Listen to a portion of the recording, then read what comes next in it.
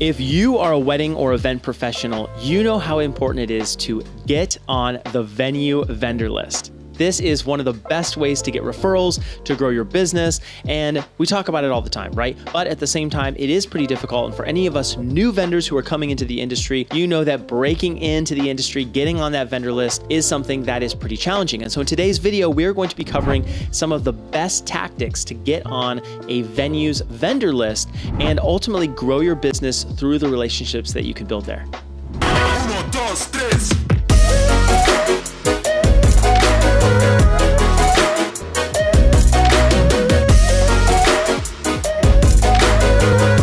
What's up guys, Jonathan here, and this is one of my favorite topics. You know, we manage currently several wedding venues in the Southern California area, and we have been a vendor that has been on venues vendor lists, and it is so important to be on a vendor list. I mean, we've built so much business off of the venue relationships that we have and the vendor list that we've been on. And for any of you new folks who are just getting into the industry or thinking about it, being on a venue's vendor list is extremely important. And for all of my pros out there who know exactly what I'm talking about, you know how much business is directed your way when you are on that preferred vendor list, that recommended vendor list, whatever folks want to call it. You do end up getting quite a bit of business from venues when you're on that list. So I want to cover some ways that, you know, if you're new, if you're looking to get on new lists, very effective ways you could do that. I have 6 tips for you today. The last tip you're not going to want to miss because I think it is dramatically undervalued, and I think that a lot of people, when they're thinking about getting on a vendor list, they're just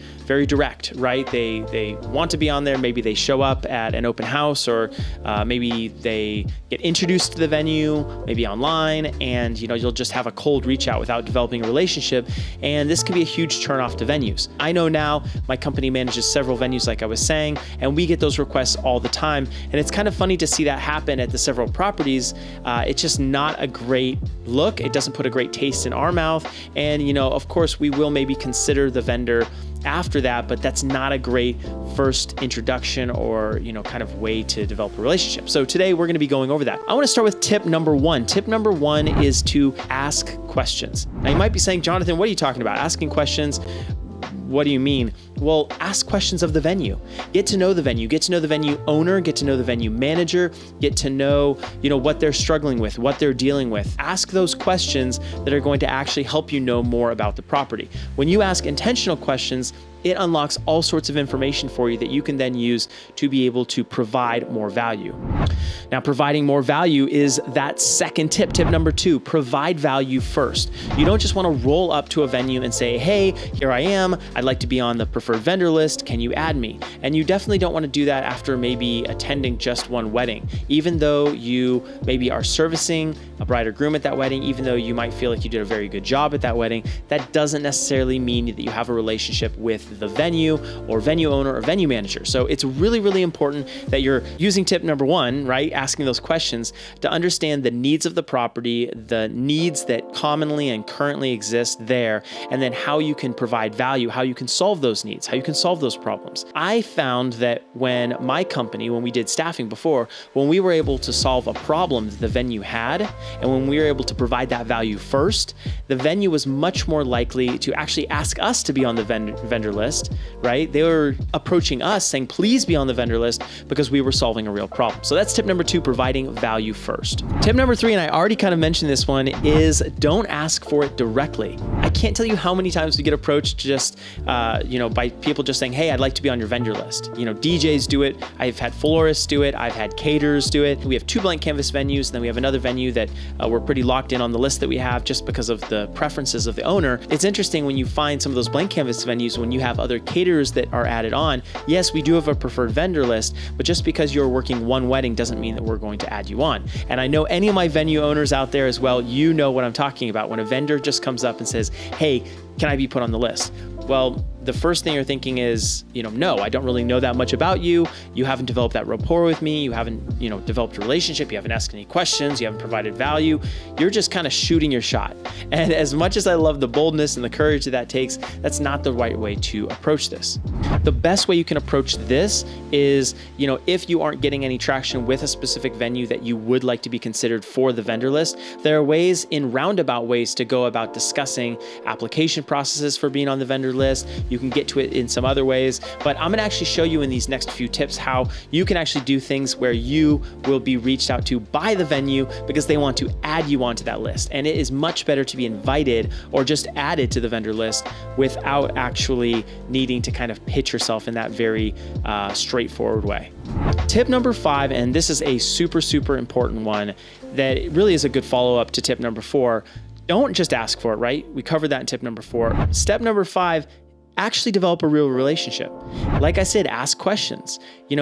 Get to know them as people, get to know what they actually are struggling with as a business, get to know all of the different facets of, what they're dealing with. And even on a personal level, I would say take this to the next level. Don't just focus specifically on their business, but understand if there's a venue manager there and maybe you have some things in common. Maybe you're both dog lovers, or, maybe you have kids, or maybe, there's all sorts of similarities and things that exist, and finding that common ground is really, really important to develop a relationship. So when you do that, when you have the opportunities, when you have networking meetings, when you have, when you're looking at a venue that you'd like to be on the list, whether that's on Instagram or whatever, do a little bit of research around the person who's actually making the decision about those folks on the vendor list, and actually take a genuine interest in their life.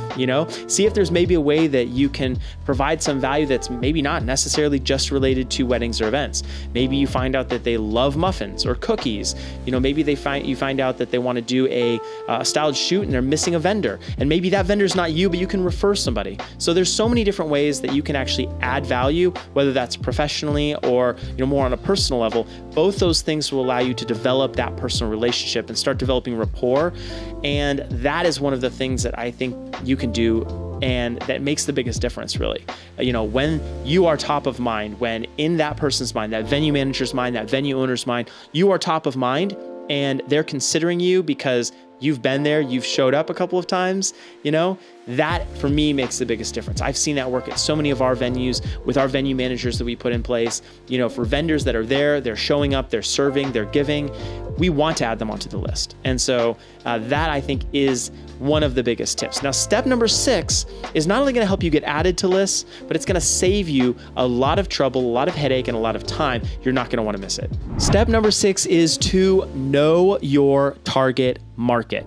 I got to say that again, know your target market. And why this is so important is if you go out and you see this beautiful venue and you're really excited, you want to get on the list, you want that business that's going to come from being on that list, and some of the other vendors maybe, and you're pushing because you want to be on that list. And so you're going out, you're providing value, you're doing research, you're asking questions, you're showing up to the different networking meetings that might happen there, you're volunteering to do stuff for a styled shoot or whatever, right? And you're really working hard. And then you get added to that list, but your target client doesn't actually get married there, you are going to be wasting so much time. And I've done this before, right? I've done this and I've seen this happen to other vendors at our properties, right? The vendor will work very hard to be on our list and we appreciate it, we love it, so we add them to the list. And what ends up happening is because they aren't our target client, they aren't our target couple's, choice, they end up not getting the business. So they spend all this time trying to build rapport with us, and while that's great, they really aren't getting the return for their efforts, for their money, for their expense, and all of that. And so, if you are a vendor out there, you're looking to be added to a vendor list, I would say make sure that you know the types of couples that are going to be getting married at that venue. And you can do that by doing some simple research. Search hashtags, search the account, just see what people are posting and kind of do a little bit of, putting a puzzle together, right? Of figuring out what types of couples generally get married at this venue. And then if you know your market and if you know your services and you know exactly what you do and you know that you can provide incredible value and services to those couples in whatever category it is, maybe it's photography, florals, DJs, catering, stationery. I mean, there's so many different things you can do, but if you understand the profile of the target couple who gets married at that venue, you will have so much of a better payoff for all of the work that you're doing with the previous 5 tips that I just gave you. So I hope this has helped. If you are struggling with getting on a vendor list, please reach out, drop a comment below. I'd love to talk to you about it, give you kind of some insight. Like I said, we do manage several different venues and we have had a lot of pros on this podcast that we do also. If you haven't checked that out, please check that out. It's on YouTube and on podcast platforms everywhere. But I am looking for someone actually to do a show all about how to get on a vendor list correctly and to maybe even cover some of these same tips that we covered today. So hope you've enjoyed the show. We will see you in the next episode.